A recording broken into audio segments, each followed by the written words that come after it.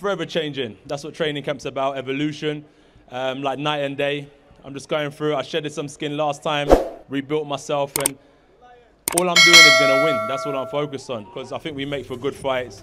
I think there's definitely going to be a knockout in that fight as well, and I think that's what the people want to see, is bloodshed and knockout. So I think we'll definitely see each other a third time. Do you think you have a psychological advantage now, knowing that you can go into this fight, knowing you can beat Anthony Joshua?